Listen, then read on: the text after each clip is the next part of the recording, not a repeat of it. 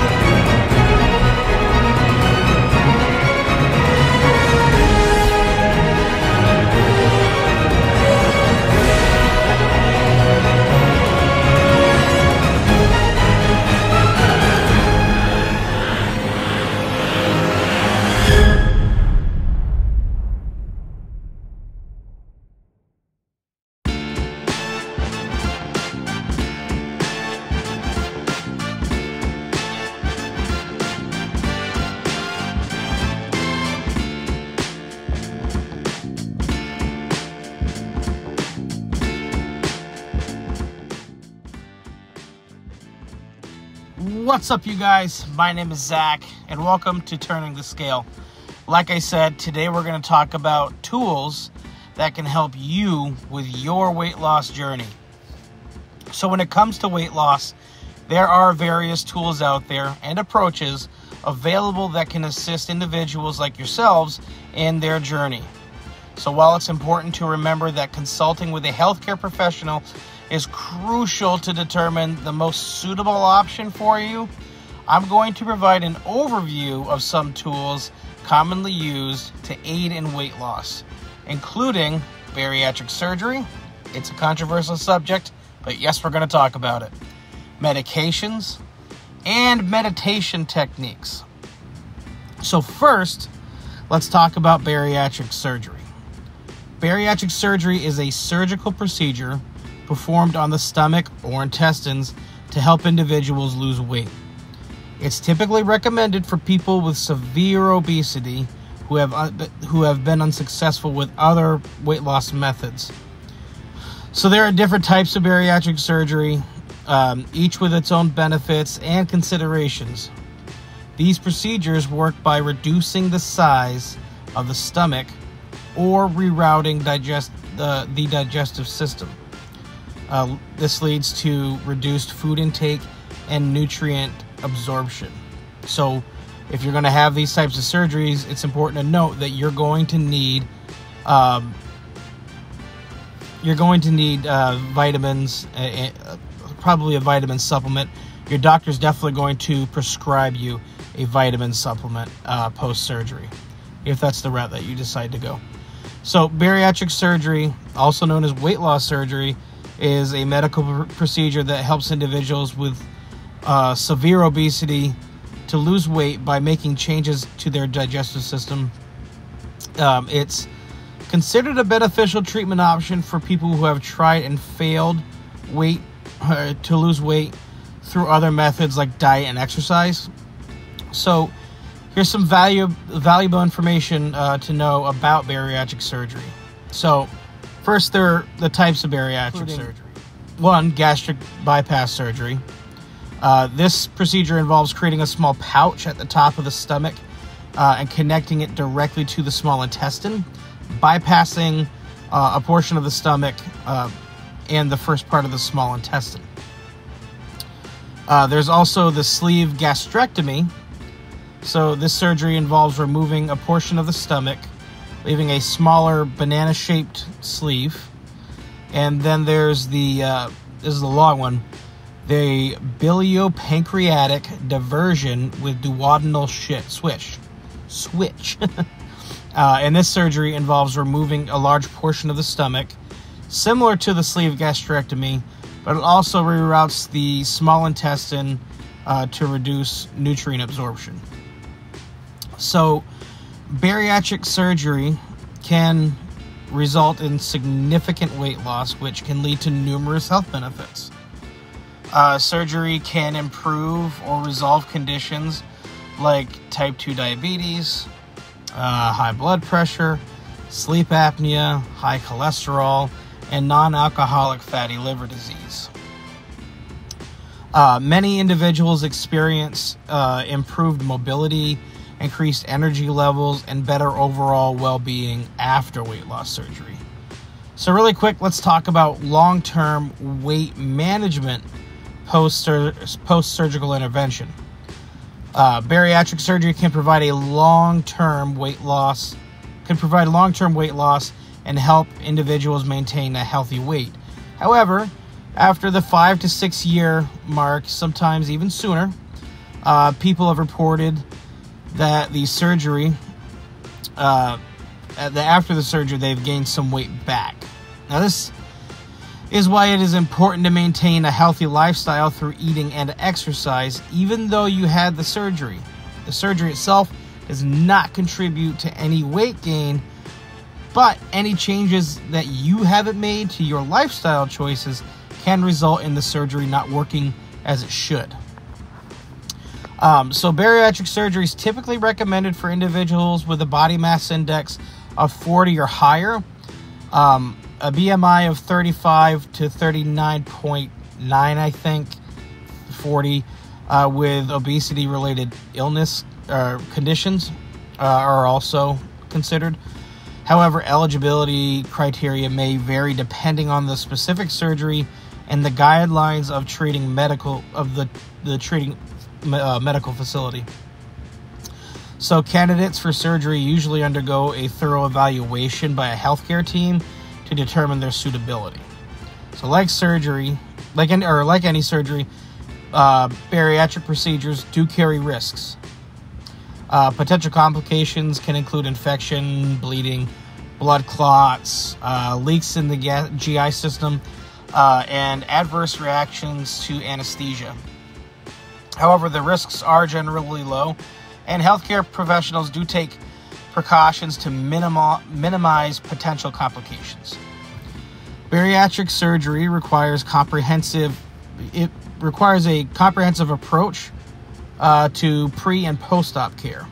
So this includes dietary counseling, lifestyle modifications before surgery.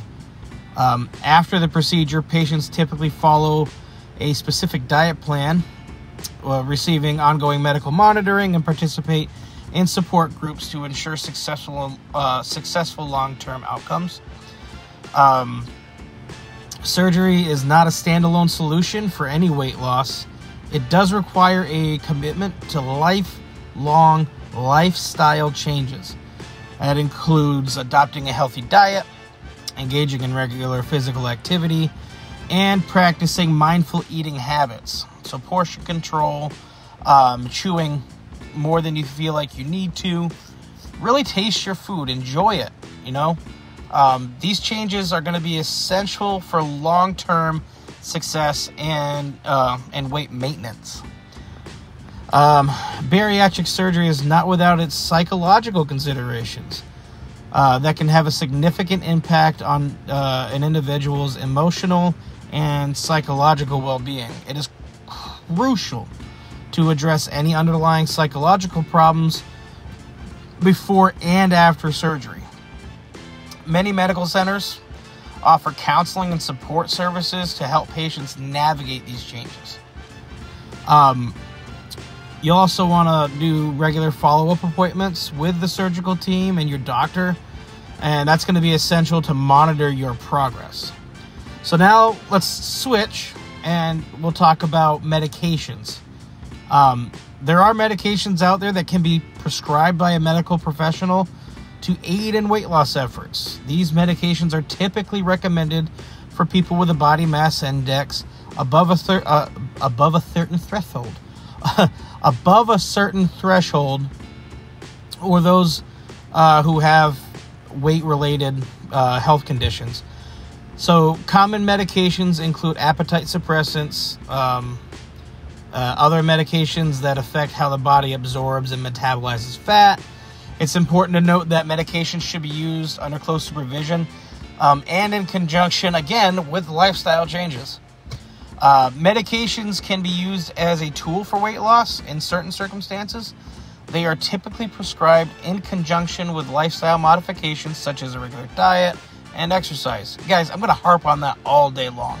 You can have any kind of bariatric surgery or medication change to your diet. If you're not following the lifestyle change, if you're not going out there and changing your diet, exercising, portion control, healthy eating habits, it's all for nothing, because any surgery or any surgical modification or any medication that you take is not going to change the fact that you're not changing your lifestyle. That is, that you're not eating right and you're not exercising. So here's some important information about medications used for weight loss. So FDA approved weight loss medications, and there are several that are approved by the FDA.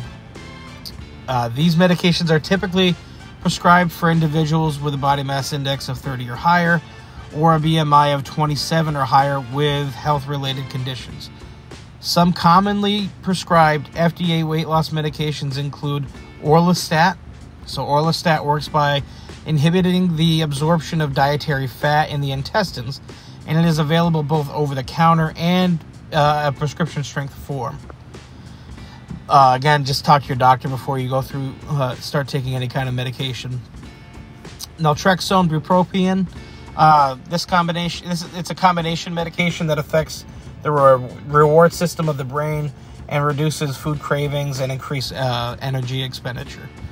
Mounjaro. So Mounjaro is a new, again, drug that is gaining some popularity. Mounjaro is a medication that was previously marketed under the brand name Belviq. It's a selective serotonin receptor agonist that helps reduce appetite and promote a feeling of fullness.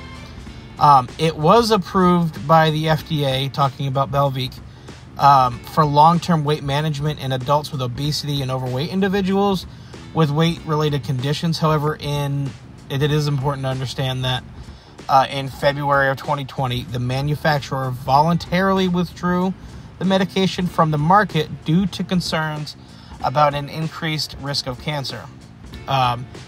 This medication has returned after intense testing and modification, with the increased risk of cancer no longer really a concern. But again, you just have to make your best judgment on that. What else? So there's also Ozempic. Ozempic is a medication that is also approved by the FDA to treat type 2 diabetes. It belongs to a class of medications called glucagon-like peptide 1 or GLP-1 receptor agonist. Ozempic helps lower blood sugar levels, promotes weight loss, and reduces the risk of cardiovascular events in people with type 2 diabetes. It is administered once weekly. It's an injection, just like Mounjaro. There's also Jardiance, I can't remember. And that's another medication that's approved for type 2 diabetes. And that's a sodium glucose co-transporter, I think, something like that, to SGLT2 inhibitor that works by increasing the excretion of glucose in the urine, and that leads to lower blood sugar levels. Jardiance has also shown benefits in reducing the risk of cardiovascular events like Ozempic, and slowing the progression of kidney disease in people with type 2 diabetes. So, like Ozempic, we have Wegovy. So Wegovy is also a semaglutide, but Wegovy is a higher dose formulation of semaglutide. It was approved by the FDA in June 2021 as also a once-a-week injectable medication for chronic weight management in adults with obesity or overweight individuals with weight-related conditions. It works by reducing appetite, increasing feelings of fullness, and it promotes weight loss. Promoting weight loss. Wegovy has shown significant weight loss results in clinical trials. So talk to your doctor about it. And the last one, there are so many more than this, but these are the more common ones. The last one that I do want to touch on, I'm also on this one, is metformin. So metformin's an oral medication that's commonly prescribed for the management of type 2 diabetes. And while its primary use is not for weight loss, it is noteworthy that it is often prescribed off-label to help with weight reduction in individuals with obesity and insulin resistance.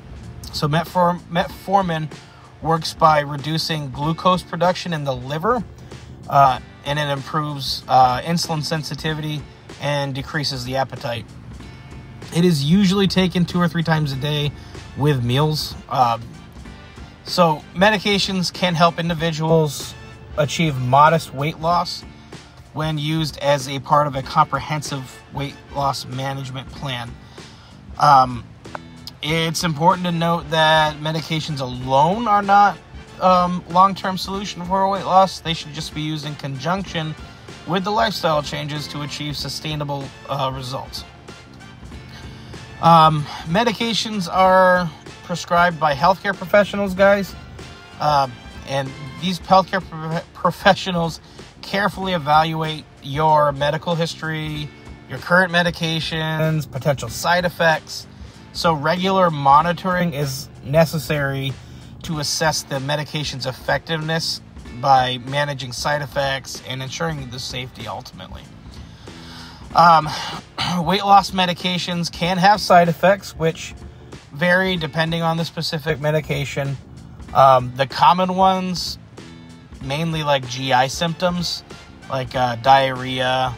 I know Orlistat has like oily stools, an increased heart rate, elevated blood pressure, dry mouth, insomnia, stuff like that. And it's essential to discuss potential side effects with a healthcare professional before starting any weight loss medication. It's important to note that weight loss medication may not be suitable for you and may come with its own risks and contraindications. They are generally not recommended for people who are pregnant or breastfeeding, have uncontrolled high blood pressure, heart disease, people that have a history of substance abuse, that's a good one, or have psychiatric conditions. It's crucial to disclose your full medical history with your doctor, any medications that you take, before starting any kind of weight loss medication. So again, I'm going to harp on it. Weight loss medications are most effective when combined with lifestyle modifications like a healthy diet, physical activity, and making a sustainable behavior changes. And these are the changes that are going to promote your long-term weight loss management and your overall health. So the use of these medications should be discussed with a healthcare professional. They have specific indications, potential side effects, considerations that need to be evaluated based on your medical history and your current medications and your overall health. Finally, guys, there's meditation techniques. So while not directly targeting weight loss, meditation techniques can be a valuable tool to support overall well-being and weight loss management.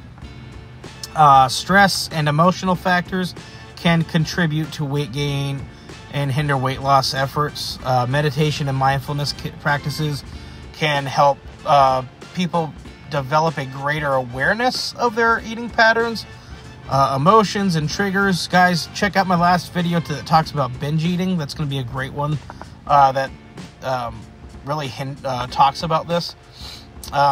People become more attuned to their body's signals of hunger and fullness, and that makes it easier to make healthier choices and avoid emotional eating like binge eating.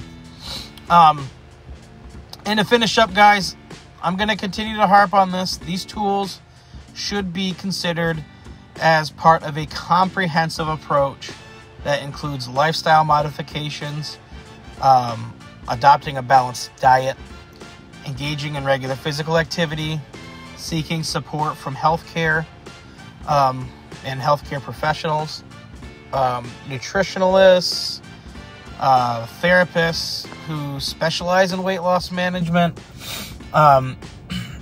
Each person's weight loss journey is going to be unique, and finding the right combination of tools, if you decide to go the tool route, and strategies is going to be essential for long-term success.